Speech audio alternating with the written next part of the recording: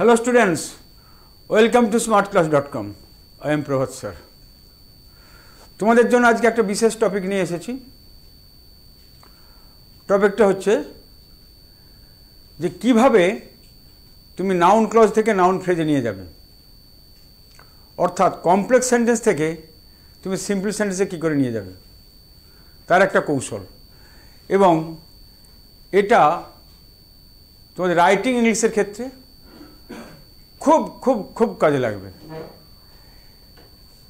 এবং যারা school students আছো, তা বোর্ডের এক্সাম দেবে, ওয়েস্ট বেঙ্গল বোর্ড হোক, সিবিএসসি, আইসিএসসি, যাই হোক না কেন, এটা কিন্তু তোমাদের সিলেবাসে আছে, ভালো করে রপ্ত করতে হবে। সেই জন্য আমি বলছি যে তোমরা কিন্তু প্রথম থেকে শেষ পর্যন্ত ভিডিওটা দেখবে, খুব একটা বড় হবে না, আর মন দিয়ে বোঝার চেষ্টা করবে। এখানে তিনটে জিনিস জড়িত আছে, একটা হচ্ছে নাউন ফ্রেজ, একটা হচ্ছে ফ্রেজ, একটা ক্লজ, একটা কমপ্লেক্স সেন্টেন্স, একটা সিম্পল সেন্টেন্স। এই চারটে জিনিস এর মধ্যে ইনভলভ আছে। যেহেতু একটা নাউন ক্লজ থেকে নাউন ফ্রেজে নিয়ে যাব, তাহলে এখানে নাউন ক্লজের ব্যাপার আছে, নাউন ফ্রেজের ব্যাপার আছে, আর কমপ্লেক্স সেন্টেন্সের ব্যাপার আছে, আর সিম্পল সেন্টেন্সের ব্যাপার আছে। প্রথমে একটা একটা করে তোমাকে ক্লারিফাই করে দিই যে নাউন ফ্রেজটা কি, ফ্রেজ জিনিসটা কি। Phrase is a group of words which has a meaning but does not bear the complete meaning of the sentence is called phrase. Phrase, এবং এই ফ্রেজটা একটা পার্শ্ব স্পিচের মতো কাজ করে। যদি সেটা নাউনের মতো কাজ করে তাহলে সেটা হয়ে যাবে কি নাউন ফ্রেজ। যদি অ্যাডজেক্টিভের মতো কাজ করে সেটা অ্যাডজেক্টিভ ফ্রেজ। যদি ভার্বের মতো কাজ করে সেটা ভার্বাল ফ্রেজ। যদি অ্যাডভার্বের মতো কাজ করে অ্যাডভার্বাল ফ্রেজ। যদি প্রিপোজিশনের মতো কাজ করে প্রিপোজিশনাল ফ্রেজ। যদি ইন্টারজেকশনের মতো কাজ করে ইন্টারজেকশনাল মতো ফ্রেজ। যদি পার্টিসিপলের মতো কাজ করে পার্টিসিপল ফ্রেজ। যদি জিরান্ডের মতো কাজ করে জিরান্ডিয়াল ফ্রেজ। যদি ইনফিনিটিভের মতো কাজ করি তাহলে ইনফিনিটিভ ফ্রেজ। এতগুলো ফ্রেজ আছে। ক্লজটা কি? Clause is also a part of a sentence which is a group of words which has a meaning and that must pauses A subject and a finite verb. Clause হচ্ছে একটা সেন্টেন্সের অংশ যেটা একটা সম্পূর্ণ অর্থ বহন করবে এবং যার মধ্যে একটা সাবজেক্ট থাকবে এবং যার একটা ফাইনাইট ভার্ব থাকবে। এখন এই ক্লজটাকে noun clause, adjective clause, adverb clause, এই তিনটে ভাবে ভাগ করা যায়। যখন ওই ক্লজটা অর্থাৎ সাবঅর্ডিনেট ক্লজটা এই ক্লজ সেকশানে চলে যাবে, প্লেলিস্টে গিয়ে ক্লজটা ডিটেলস দেখে নেবে, আর ফ্রেজ সেকশানে চলে যাবে, প্লেলিস্টে ফ্রেজটা ডিটেলস দেখে নেবে, তাহলে এই টপিকটা তোমাদের কাছে আরও বেশি ক্লিয়ার হয়ে যাবে। এইটা যাওয়ার আগে ওটা কিন্তু অবশ্যই দেখে নেবে। আচ্ছা, তাহলে এই সাবঅর্ডিনেট ক্লজটা যখন নাউনের মতো কাজ করবে তখন বলা হবে নাউন ক্লজ, যখন অ্যাডজেক্টিভের মতো কাজ করবে তখন অ্যাডজেক্টিভ ক্লজ, যখন অ্যাডভার্বের মতো কাজ করবে তখন অ্যাডভার্ব ক্লজ। আমি এখানে তোমাদেরকে পার্ট করে দেখাবো যে নাউন ফ্রেজটা কোনটা, নাউন ক্লজটা কোনটা, নাউন ক্লজ দিয়ে কীভাবে কমপ্লেক্স সেন্টেন্স তৈরি হয়, আর নাউন ফ্রেজ দিয়ে কীভাবে সিম্পল সেন্টেন্স তৈরি হয়। মনে রাখবে যে নাউন ফ্রেজ দিয়ে সিম্পল সেন্টেন্স তৈরি করব, আর নাউন ক্লজ দিয়ে কমপ্লেক্স সেন্টেন্স তৈরি করব। ক্লিয়ার হয়েছে? এবার চলে এসো।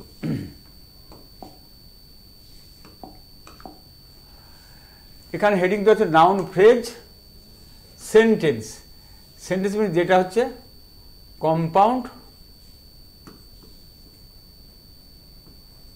সেন্টেন্স, এটা হচ্ছে সিম্পল সেন্টেন্স। এটাও কম্পাউন্ড, এটা সিম্পল, এটা কম্পাউন্ড, এটা সিম্পল, এটা কম্পাউন্ড, এটা সিম্পল, এটা কম্পাউন্ড, এটা সিম্পল। কিভাবে করছি দেখো। আর এটা হচ্ছে নাউন ক্লজ। Noun clause. আচ্ছা, প্রথমে চলে এসো নাউন ফ্রেজ। নাউন ফ্রেজ জিনিসটা কি? যে ফ্রেজটা নাউনের মতো কাজ করবে, আমি তোমাকে বলেছি। অর্থাৎ নাউন সেন্টেন্সের কোথায় কোথায় ব্যবহার হয় বা কোথায় কোথায় বসে, নাউন সেন্টেন্সের সাবজেক্ট অফ দি ভার্ব হয়, অবজেক্ট অফ দি ভার্ব হয়, অবজেক্ট অফ দি প্রিপোজিশন হয়, কমপ্লিমেন্ট টু এ ইন্ট্রানজেটিভ ভার্ব হয়, আর অ্যাপোজিশন টু এ নাউন হয়, অ্যাপোজিশন টু এ ইট হয়। এতগুলো জায়গায় নাউন বসে। যেসব জায়গায় নাউন বসে সেই সব জায়গায় নাউন ফ্রেজও থাকতে পারে, নাউন ক্লজও থাকতে পারে। একটা জিনিস লক্ষ্য করো, I hope that I shall be there in time. আমি আশা করি আমি সেখানে সুনির্দিষ্ট সময় থাকবো। তাহলে আশা করি, কি আশা করি? যে সেখানে নির্দিষ্ট সময় থাকবো। তাহলে এইটা কি হয়ে যাচ্ছে? নাউনের মতো কাজ করছে, নাউন ক্লজ, এটা প্রিন্সিপাল ক্লজ। আমি আশা করছি, কি আশা করছি? যে আমি নির্দিষ্ট সময় সেখানে থাকবো। তাহলে নাউন ক্লজটা কোনটা হয়ে গেল? That I shall be there in time. আচ্ছা, এবার দেখো, এবারে নাউন ফ্রেজটা কি হয়ে যাবে? নাউন ফ্রেজটা সেখানে কি থাকবে? সাবজেক্ট থাকবে না আর ভার্ব থাকবে না।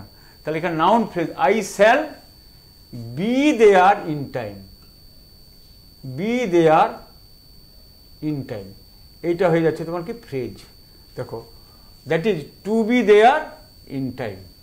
তাহলে এই ক্লজ থেকে যখন তুমি ফ্রেজে আসবে তখন তোমার কি হয়ে যাবে? আই হোপ, তারপরে কি বলছে? Two be there in time. তাহলে I hope to be there in time, এটা হয়ে গেল কিন্তু নাউন ফ্রেজ, এবং এটা হয়ে গেল একটা simple sentence, I hope to be there in time. আমি আশা করছি সেখানে থাকবো। বুঝতে অসুবিধা হলো? আবার বলছি,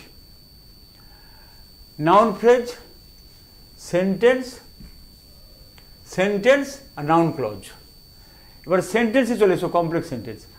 I hope that I shall be there in time. যেহেতু নাউন ক্লজ থেকে নাউন ফ্রেজে যেতে হবে, আমি তাই ক্লজটাকে আগে ধরেছি। তাহলে that I shall be there in time, এটা হয়ে যাচ্ছে কি? তোমাদের নাউন ক্লজ। তাহলে নাউন ক্লজ, কেন নাউন ক্লজ? এই অবজেক্ট অফ দি ভার্ব হচ্ছে I hope that I shall be there in time. আমি আশা করছি সেখানে থাকবো। তাহলে এইটা নাউন ফ্রেজ, নাউন ক্লজ। এবার এটা noun clause, that I shall be there in time. এবার ফ্রেজ কোনটা? এর ফ্রেজ কোনটা? বি দেয়ার ইন টাইম, এইটা তখন হয়ে যাচ্ছে এর ফ্রেজ, অর্থাৎ two be there in time. তাহলে এখানে I hope, subject now verb নাও, তার সঙ্গে ফ্রেজটা যোগ করো, I hope to be there in time, এটা হয়ে গেল কি? Noun phrase. Two be there, এটা হয়ে গেছে নাউন ফ্রেজ, আর এটা হয়ে গেছিল কি? Noun clause. আর এটা হয়ে গেল কি? Simple sentence. এটা আইটা সাবজেক্ট, হোপটা হচ্ছে ভার্ব। পরের সেন্টেন্সে চলে এসো, we are sure we will win the match. We are sure that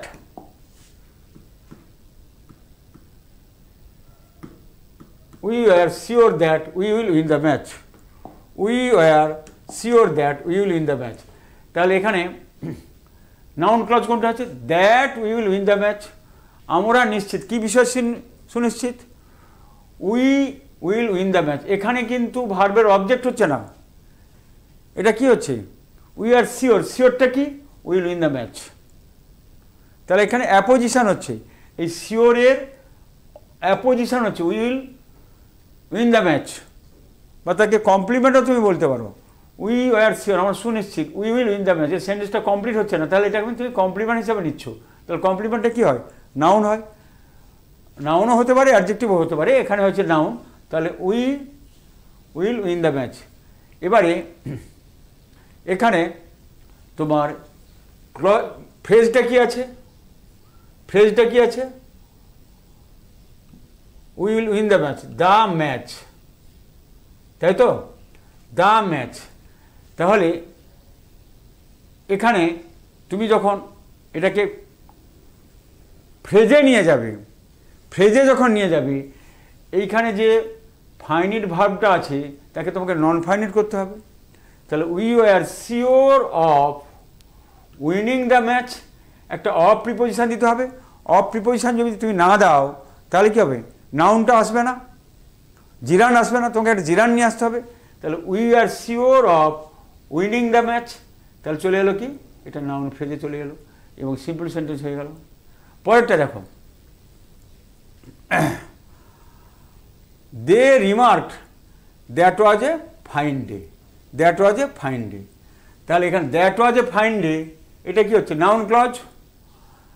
আর ফ্রেজটা কোনটা হচ্ছে, আপন দ্য ফাইন ডে। তাহলে এটাকে যখন তুমি ফ্রেজে নিয়ে যাবে, অর্থাৎ সিম্পল সেন্টেন্সে নিয়ে যাবে, দে remarked upon the fine day, এটা হচ্ছে কি ফ্রেজ, আপনটা এখানে যোগ করে দিলাম। পরের sentence, they do not know where he is concealed, তারা জানে না কোথায় তাকে লুকানো আছে বা কোথায় তাকে গোপনে রাখা আছে। তাহলে এখানে কি, হোয়ার, হোয়ার হি ইজ কনসিল্ড, এটার ফ্রেজ কি হয়ে যাবে, the place of his concealment. যেমন এখানে ওয়াজ এ ফাইন ডে, ফাইন ডে সেটা কি বলে, আপন দ্য ফাইন ডে করেছিলাম, তাহলে the place of his concealment. তাহলে এটাকে they do not know, হিটা subject, তাহলে একটা পজিটিভ করে দাও, they do not know his place of concealment. তাহলে এটা কী হয়ে গেল, সিম্পল সেন্টেন্স।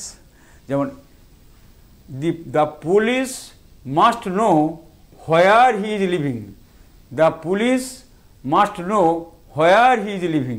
তাহলে হোয়ার হি ইজ লিভিংটা কী হচ্ছে, এটা নাউন ক্লজ হয়ে যাচ্ছে। দ্য পুলিশ মাস্ট নো, কী জানে, কোথায় সে বাস করে। হোয়ার হি ইজ লিভিং, এটাকে যদি ফ্রেজে কনভার্ট করি তখন কি, হোয়ার হি ইজ লিভিং অর্থাৎ তার লিভিং প্লেস, সেটাকে কী বলা হবে, তার হিজ রেসিডেন্স, তাকে রেসিডেন্স বলা হবে। তাহলে এইটার জায়গায় তুমি হিজ রেসিডেন্স বসিয়ে দাও, the police must know his residence. কি ক্লিয়ার হলো কি? হ্যাঁ, এখানে কটা সেন্টেন্স করলাম, 1 2 3 4 5টা সেন্টেন্স। 5টা সেন্টেন্সের ক্লজ থেকে আমি কিসে নিয়ে গেলাম, ফ্রেজে নিয়ে গেলাম, অর্থাৎ কমপ্লেক্স সেন্টেন্স থেকে সিম্পল সেন্টেন্সে নিয়ে গেলাম। একটা হচ্ছে কি, I hope that I shall be there in time, তাহলে I hope to be there in time, I hope to be there in time, অর্থাৎ দেয়ারটাকে টু বি বলা হচ্ছে। We are sure that we will win the match, we are sure of winning the match. They remarked that it was a fine day, they remarked upon the fine day. They do not know where he is concealed, they do not know his place of concealment. The police must know where he is living, the police must know his residence. তাহলে এটা যদি clear হয়ে থাকে তাহলে তোমরা বলো কি হবে, I don't believe what he says, এটা কি হচ্ছে, এটা ক্লজ, সাবজেক্ট ভার্ব থাকলে তো ক্লজ হয়, ক্লজ কি ক্লজ, আমি বিশ্বাস করি না, হোয়াট হি সেজ সে যেটা বলে, এটা তাহলে কি হচ্ছে, নাউন ক্লজ, নাউন ক্লজ। কোথায় নিয়ে যাব, নাউন ফ্রেজে, নাউন ফ্রেজে। তাহলে অর্থাৎ নাউন ফ্রেজে যদি নিয়ে যেতে হয় তোমাকে কি করতে হবে, যে একটা ফাইনিট ভার্ব রাখতে হবে, ডু নট বিলিভ ওটাকে রাখতে হবে, আর এদিকটাকে তোমাকে নন ফাইনিট করতে হবে, নতুবা নন ফাইনিট করে নাউনে নিয়ে আসতে হবে। নন ফাইনিট করে নাউনে নিয়ে আসা মানে হয় তোমাকে জিরান্ডে নিয়ে আসতে হবে, জিরান্ড মানে কি, জিরান্ড মানে নাউন ভার্ব প্লাস নাউন, নতুবা তোমাকে ইনফিনিটিভে নিয়ে আসতে হবে। এটাও মানে কি, ভার্ব প্লাস নাউন কিসের মতো কাজ করে, জিরান্ড নাউনের মতো কাজ করে, ইনফিনিটিভ নাউনের মতো কাজ করে। তাহলে what he Sage, what he সেজকে কী বলা হয়, হিজ স্টেটমেন্ট বলতে পারো বা হিজ ওয়ার্ডস বলতে পারো। তাহলে I do not know, I do not believe his words, এখানে হিটাকে পজিটিভ করে দিতে হবে আর এখানে ওয়ার্ডসটা নাউন করে দিতে হবে, নাউন ফ্রেজ। হিজ ওয়ার্ডস এটা কি হয়ে যাচ্ছে, নাউন ফ্রেজ, এটা নাউন ফ্রেজ। ক্লিয়ার হয়ে গেল?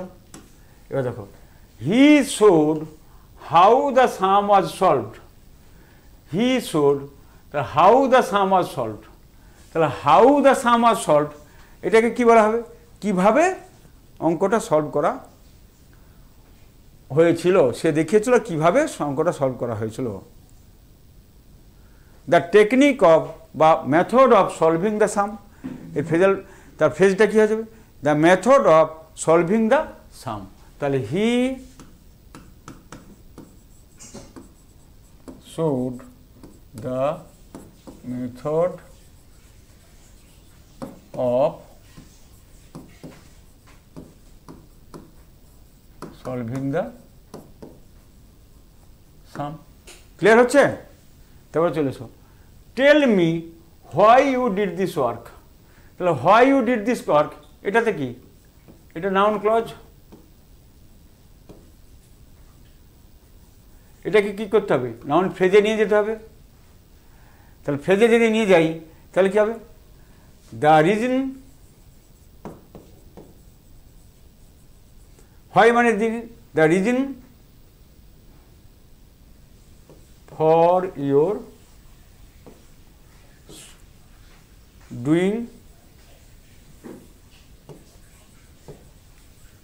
doing this work, তাহলে tell me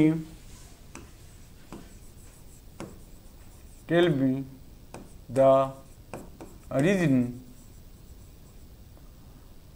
of your, ফ্রেজটা নিয়ে এলাম, এটা কি, এটা তো phrase, noun phrase. Tell me the reason of your doing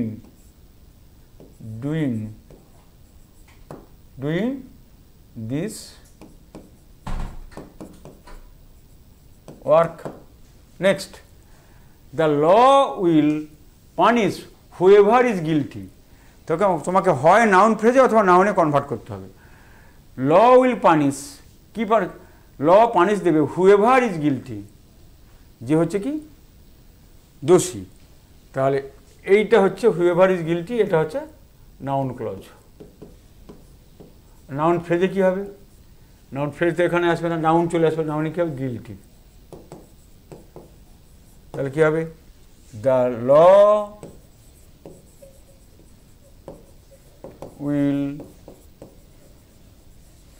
punish the guilty, the law will punish the guilty। কি ক্লিয়ার হয়েছে? আশা করি ব্যাপারটা ক্লিয়ার হচ্ছে, তোমরা বুঝতে পেরেছো। তাহলে এইভাবে তুমি নাউন ক্লজকে নাউন ফ্রেজে রূপান্তর করে ভালো ভালো সেন্টেন্স তৈরি করতে পারবে। I know when he will come, I know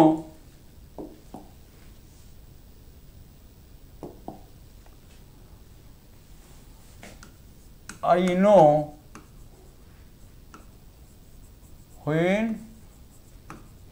he will come। তাহলে এটাকে হয়ে, এইটা হচ্ছে নাউন ক্লজ, এর ফ্রেজে কি হবে, I know the time of his arrival. তাহলে যখন আমি ক্লজে নিয়ে ফ্রেজে নিয়ে চলে যাব তখন হবে I know the time of his arrival বা কামিং, অফ হিজ অ্যারাইভেল করো, অফ হিজ কামিং বা কামিং না করে অ্যারাইভেলটা করা ভালো। তাহলে ক্লিয়ার হয়ে গেছে। এইভাবে তোমরা নাউন ক্লজ থেকে নাউন ফ্রেজে নিয়ে যাবে, আবার ফ্রেজ থেকে ক্লজে নিয়ে যাবে, তার সেন্টেন্সটাকে ভাঙাচোরা করতে শিখে যাবে, তাহলে আমার ভালো ভালো সেন্টেন্স লিখতে পারবে। তাহলে কেমন লেগেছে আমাকে কমেন্ট করে জানাবে। নিশ্চয়ই তো ভালো লাগবে, ভালো তো লাগবে বটেই, এবং কতটা সফল হলো তার জন্য একটু প্র্যাকটিস করবে, এবং লাইকটা করতে কিন্তু ভুলবে না, এবং কমেন্ট করতে কিন্তু ভুলবে না। আর যারা যারা চ্যানেলে নতুন থাকবে তারা কিন্তু সাবস্ক্রাইবটা করে রেখো, আর সুন্দর সুন্দর ভিডিও পাবে। এটা তোমাদের বোর্ডের স্টুডেন্টদের জন্য কাজে লাগবে, স্কুল স্টুডেন্টদের জন্য কাজে লাগবে, জব স্টুডেন্টদের জন্য কাজে লাগবে। বাই।